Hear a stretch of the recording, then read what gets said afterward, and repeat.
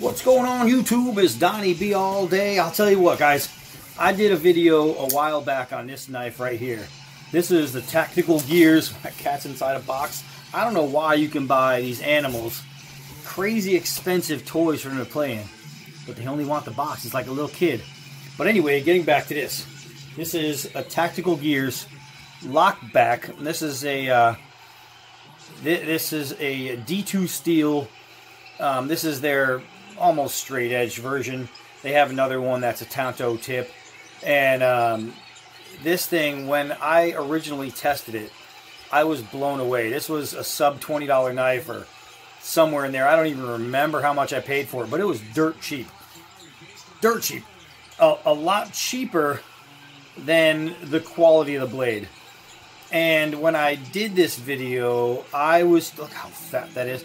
I was talking about it like this thing was the second coming of Knife Christ. I mean, it was awesome to me. It was awesome, and I loved it, and I talked about it, and I talked it up, and I gave you guys a really good review on this knife. And I didn't just recommend it, but I highly recommended it. And you can see it's TacticalGearz with a Z at the end. But recently I got a comment on that video, and it was a good comment that made sense. And the guy simply put, "Do you still love it?" You know what I mean? And it really got me to think that I've done videos, you know, almost a year old now, because I haven't been doing this too long, but almost a year old. I did a video on this talking about how great it was. But that was how great it was when it was brand new. And so this guy says, in his head, he's thinking, okay, this is a cheap knife. And as a new knife, he really likes it. It's great, but does it hold up over time? And I have to say that this is one of my everyday carry knives. I have a group of knives that I carry daily that I'll switch out, sometimes depending on what I'm wearing. But I'll switch out my everyday carry for a different one all the time. As a matter of fact, I'll show you real quick my my everyday carry lockbacks. So this little group right here is my, it's on a magnetic strip, it hangs on a wall, but I took it down so I could show you guys. This knife normally fits right there. That's what I'm carrying today. So you can see that there's a hole missing, but these are the guys that I switch depending on my day of what I'm going to be carrying. And yes, these two are both the same exact knife, the Essie Avispa. Knife so great that I have two. This one right here is a steel wheel cut jack. The big version, I already gave you guys this one, which is the small version. I love those knives, just insane. Oh, another one I didn't bring you is this Kershaw right here. I got to bring you that one soon because it's awesome. But you have the cold steel, you have the Kershaw, you have the case tribal lock. That thing is amazing. Steel wheel. This is another one of these. It's a budget knife. It's called a Big Shot, I think, Big Chief or something like that. I'm trying to look to see what it says there, but I think that's what it's called. And that's another like $15 knife I got from Cutlery Corner. And that thing has proved to be awesome. It's another one that I carry a lot and absolutely love it for a budget knife. This one and that one are the only two budget knives in my pile as far as like sub 20. But great knife, that guy right there. This one is the K-bar, and that's the Buck 110. And there is another Kershaw, and the steel wheel, the Ontario, and then the two Essie Avispas. So these are the ones I switch out as far as lockbacks. These are the ones I switch out through daily, depending on A, what I need them for, B, what I just feel like grabbing, or C, what matches the best. Today, I was carrying this, and I wasn't planning on doing a video, not at all, as a matter of fact, but I saw that guy's comment, and it really made me think, you know what, it's a great comment. It's something that people want to know. how do these things hold up after being used for quite a while. And I was sitting here cutting open this cardboard box that dear Luna doesn't seem to want to leave. You can see I was cutting it open, and she just will not escape this damn box. So I figured, why not tell you guys how this thing is holding up, and show you what the edge looks like still after all these months of being used. So let's go use it a little bit more on some of this cardboard. Ooh, I love my knife. Okay, so first things first, let's go over the action. The open close is still flawless. It's fast, it's easy, it works. The lock is actually really good. In my initial video, I did something where I don't even know what I did. I banged on it somehow, but I made the lock push over a little too far, and it got stuck, and I just had to pull it back. Since then, it hasn't happened. Since then, it's worn in beautifully. There is no wiggle, no wobble at all. See if I can't even hold it dead tight to show you guys that it's just not moving. It's extremely, extremely tight. I've not once that I have to mess with the tensioner. The grip is still extremely comfortable. The blade obviously hasn't lost any girth. That thing is still one of the fattest lockbacks you'll see in this size range. The D2, there is zero edge issues. Zero edge issues. Let's see, I don't know if it's still shaved sharp. I haven't had a reason to test that.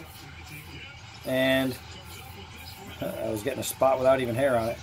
But I'm seeing hair. So obviously the edge held up. I think you can see it. The edge held up really, really well.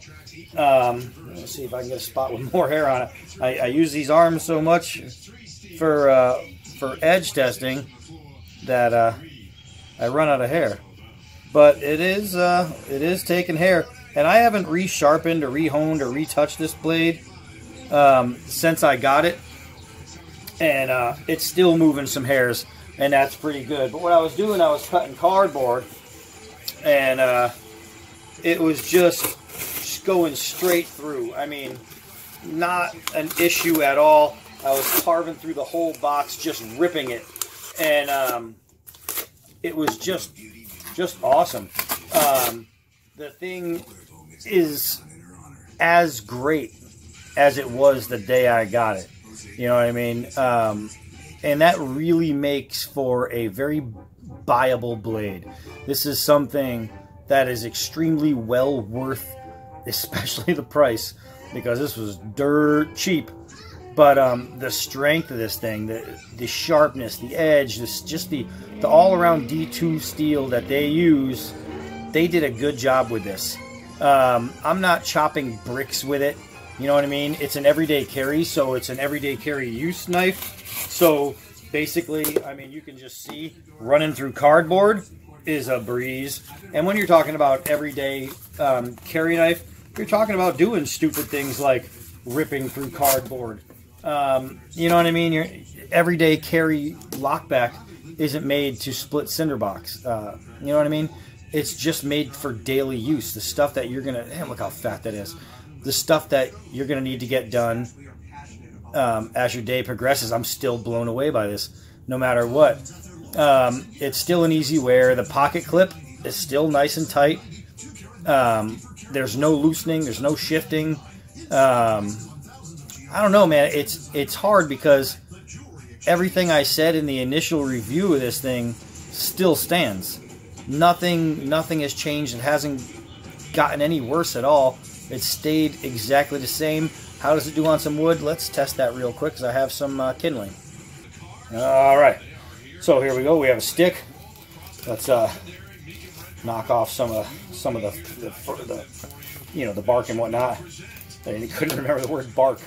But this thing is still shave accurate when it comes down to processing wood, things like that for fires. This is Really, really dry. This is really, really hard.